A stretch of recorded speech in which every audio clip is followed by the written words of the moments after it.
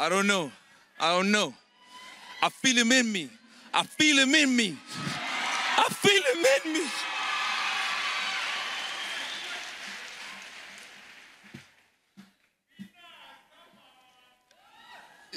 Keenan Forbes, 2000. The first guy I ever met was him at St. John's. He came from Cape Town, and here I was coming from Nelspruit, and it was so surreal this week. And we're at assembly, and Forbes, Kumete, and I'm like, who do Forbes, dude? And obviously I'm looking for some white rich guy. And here comes this tall colored guy. Okay. So we're standing in the queue next to each other. They assign us to classes. And we're all sussing out the situation, first time in private school. So it's heavy. And okay, our first class was Afrikaans. Okay, we get into the class, the teachers walk us in, they say, everybody's gonna greet each other in Afrikaans, first day, greet each other. But Keenan doesn't know Afrikaans well. I definitely don't know Afrikaans. So everyone starts the conversation. Oh, Khandet, what? Then it's me and his turn. So I'm standing there and I say to him, "Wat op?" And all the class break out laughing because it's a direct translation for what's up. So I'm there, "Wat op?" And he just started laughing. And we failed, obviously. But, I'm not from the industry and music, and I'm just his friend. Since we were 11 years old, we used to walk to the Forbes' house every day to eat, and Uncle Tony used to play soccer with us and cricket. Steph, we used to call him Wayne Head. And I don't know what I'm supposed to say to you, but I can only tell you about Keenan, the person.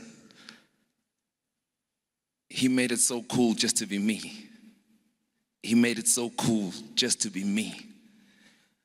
A lot of times people don't know that it's hard to carry things when you don't know.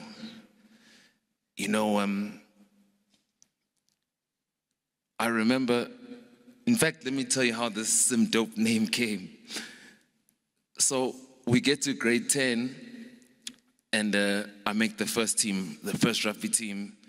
Now it's like a big thing for everyone, but for me and him, it's just, boy, no more picking up the dirt after the game. So we're sitting there, and he says to me, "Sim, now you're a bot, bro. You're a bot at school." So we laugh. And he says, "But you can't go, on Saturday and just be Simpiwe. That's not dangerous." That's not dangerous. So I'm there, I'm saying to him, "You're the lover boy who writes love letters and, So he says, "No, you're some dope 11 now." I say, "What are we going to do?" He says, "Go to Facebook and write some dope 11. So we start on this journey of some dope 11. And I remember bumping into him on Lynn and Rosebank just when Levels was about to drop. And we were standing outside the Shesha shop. And he's now telling me, yo, I just immortalized you, Mortal Kombat, Liu Kang, Sub-Zero. I'm like, yo, this guy, what's going on? He says, "Boy, your life is about to change, eh?" So I say, "Okay, tell me." He says, "No, I wrote a song, dog." "About what?" He says, "About you, and me, life, and everything." So I said, "No, you can't write a song, my brother. Are you crazy? Who am I?" And he says, boy, you meant so much to me and our journey. Then he reminds me to say, remember we went on a school tour to Australia in grade 6, I think. And so he was sitting next to me on the flight, and it's maybe like a 16-hour flight. We stayed awake the entire flight waiting to see Australia. And our first thing, we get there and we're the kangaroos here. I mean, crikey. And, we're in that discussion. And he says to me, Sim, you remember in grade 10, they weren't going to let you they weren't going to let you play the rugby match if you didn't pass the maths test on the Wednesday, I think it was. So I said to him, don't talk about it. But I played that game because, in the song, it talks about crib notes and all of that. In the test, so it was obviously Forbes, Kumete in the class spectrum. And he swapped our test papers. And he took the D and I took the B.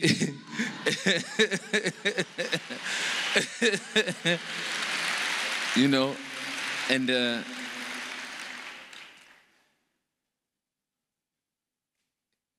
he means so much to me because he made it so cool just to be okay. And I want to thank his parents for always welcoming us in their home. Even this week, watching the people walk freely around, it was just like in Sandton. It was just like that. And seeing Steph, bro, you're so strong. You're so firm. I know you're going to be okay. I know you're going to be okay.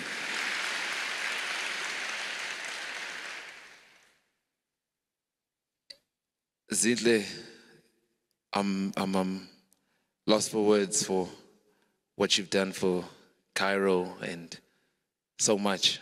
Thank you. Aunt Lynn, you are probably the best granny on the planet.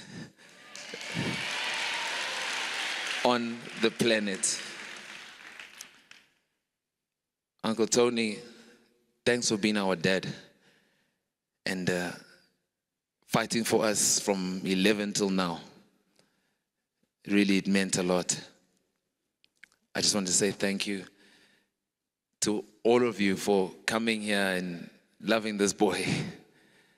He meant so much to me that a funny thing I noticed about most of you actually that would have made Forbes crazy here. A lot of you are wearing black sneakers. Forbes hated black shoes. Every sneaker had to be white, fresh, pure. But thank you so much. We appreciate it. Long live, mega long live.